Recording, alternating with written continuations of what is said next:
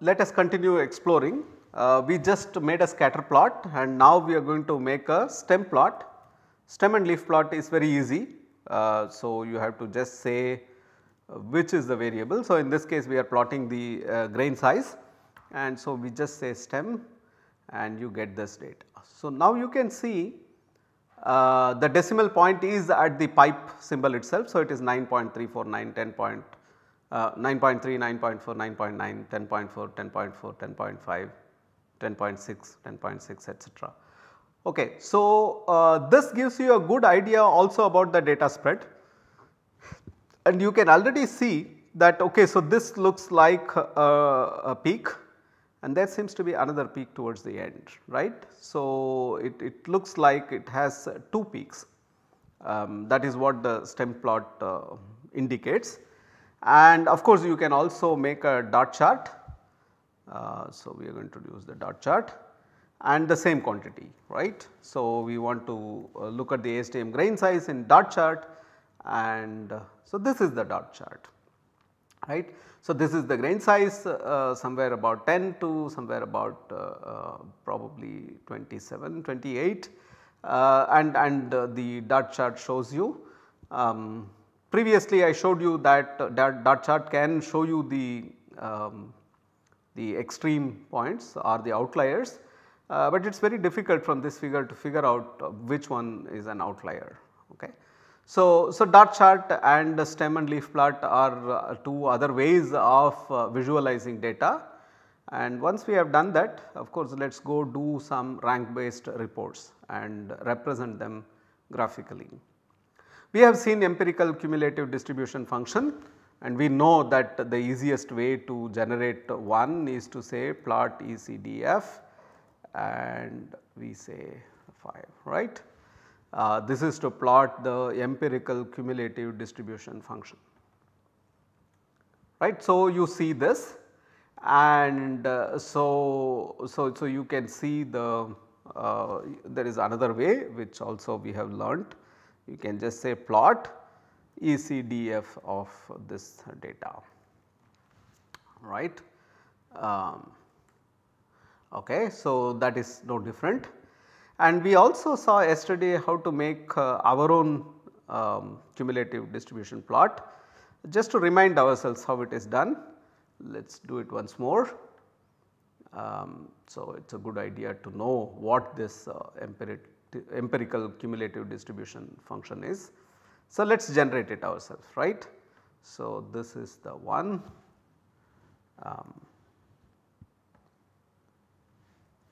So, let us look at it. So, first I say that okay, take the 5th column and call that as x and sort that x in increasing order because decreasing is false and store it back in x.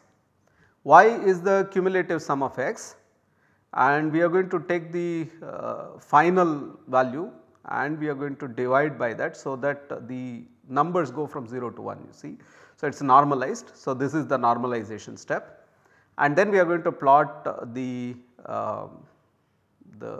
grain size versus the cumulative function and we are going to use the step type for plotting and of course, x label is ASTM grain size and y label is normalized CDF, right.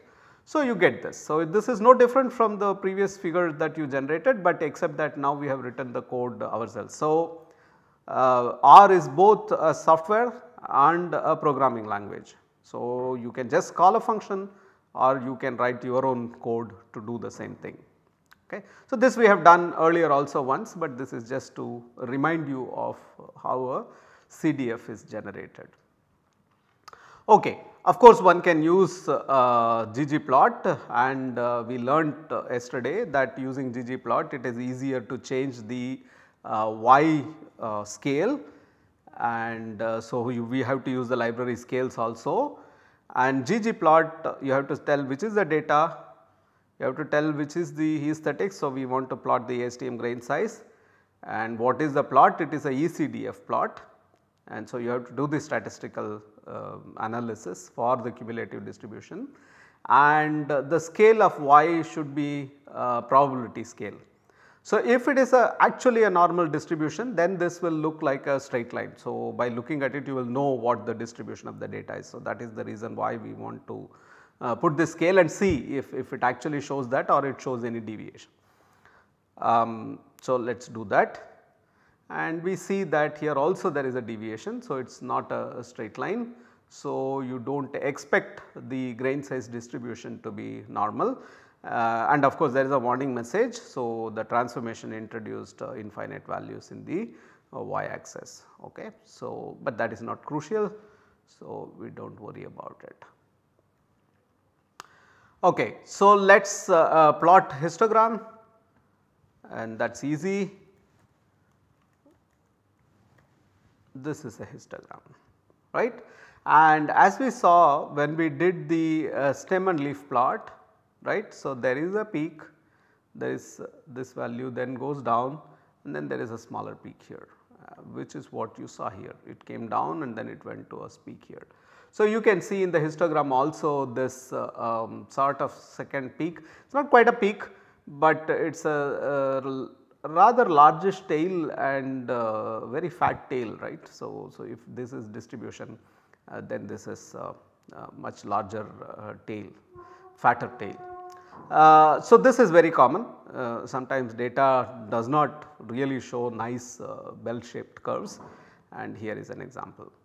After histogram plot, of course, yesterday in the previous session we did the box and whisker plot. So, let us do that. So, let us say box plot, right. So, we have the box plot, and as usual, so we can make the box plot with the horizontal to be true. So, you can see that this is the mean, and this box actually represents the second and third quantile. Okay. So, to get this idea, let us do this command now, quantile, which will clearly show what is happening, right. So, 50% of the data is somewhere here 15.1, right, and 25% of the data is from 25 to 50 happens between 13.2 somewhere here to 15.1, and 18.6 is by the time 75. So, 25 to 75% of the data lies here, and this is on one side the first quantile and this is the last quantile. So, that is what this box plot actually represents. So, it gives you an idea of spread of the data. Okay. So, this is another way of looking at the spread of the data. So, that is what we have seen here, right. Okay. So, once we have the so we have exhausted all the rank based reports that one can prepare, and we have even looked at one of the summary values, and of course, we can get the other ones. The one is mean, okay. So, that is 16.3, right. So, that is the mean value. Let us look at the median value, that is 15.1, that is where this line is there. This dark line actually represents the median, and variance. So, variance is 15.5 and the standard deviation, and that is some 3.9. So, that is the standard deviation. Of course, we want to plot these numbers along with the scatter plot to get a better idea. So, let us do that.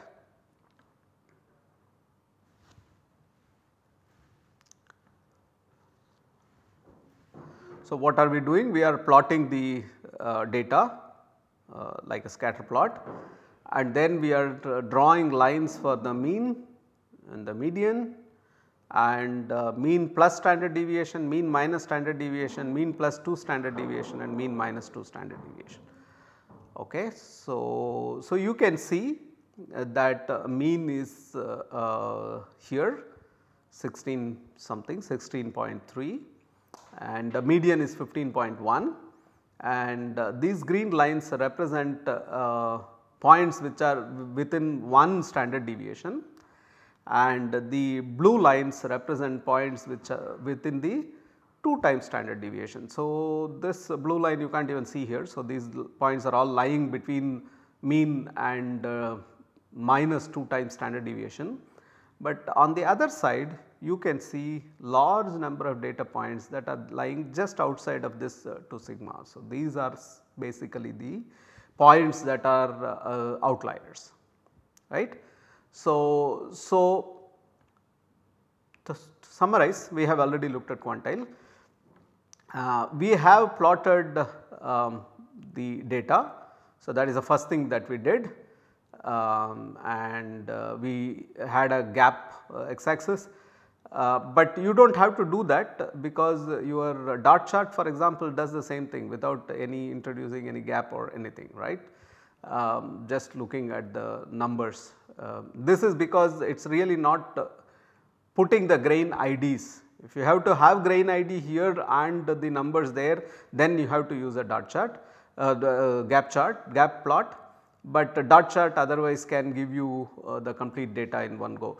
So, these are ways of looking at the data. Then we made several rank based reports and represented them graphically, CDF, histogram, box plot and things like that.